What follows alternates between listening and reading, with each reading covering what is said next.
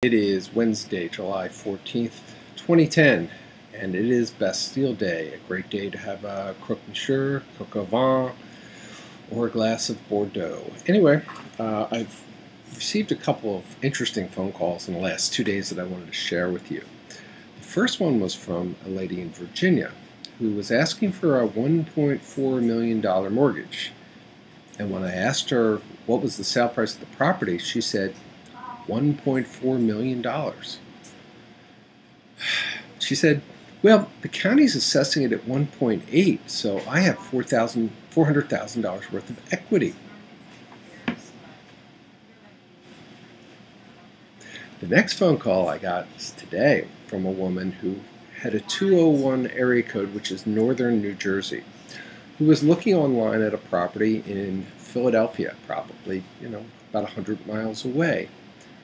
And she started out the conversation with, I lived there before and I like the area, so I wanted to figure out how to acquire this property.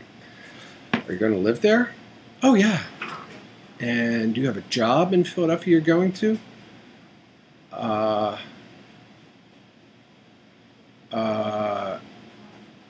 No. So, who's going to believe for it's about an $80,000 property, you're going to commute to North Jersey every day for work? Yeah. You have to put 20% down at least, and you're what's called an investor, and you have to pay higher rates, you have to get good credit scores and 6 to 9 months of reserves. It's like, what? Don't these people read a newspaper? Don't they have any clue? This is 2010. Look on your calendars, people. Read the news. Mortgage fraud. Well, there's something called the FBI that really doesn't like this, and you can go to prison committing mortgage fraud. And I can't wait to find out if this woman can actually figure out a way to buy this thing and have somebody who plays with her to be able to get in. It's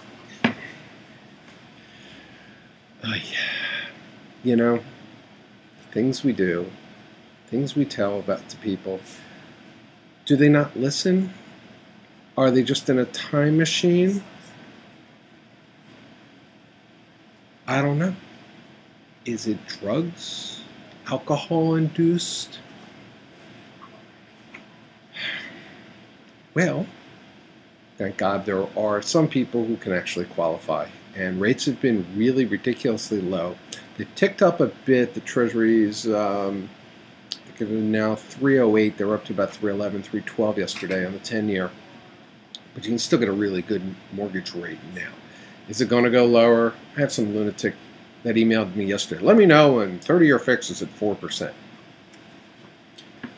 If you can get 4.5 and you're paying 6 something now on $300,000, you can save it $250 a month. Why not do it? Just do it. You can always do it again. Also, your house has a value now that you're able to do. So if you have the equity in the property, you have the income, you have the credit, you're going to save a few $100 a month. Do it now. There's no prize for getting the lowest rate in America. Okay? There's no game that this is. This is just about saving money. All right, stop complaining.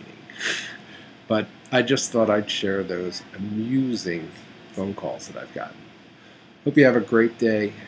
Drink a lot of Bordeaux for me and enjoy. This has been Fred Glick.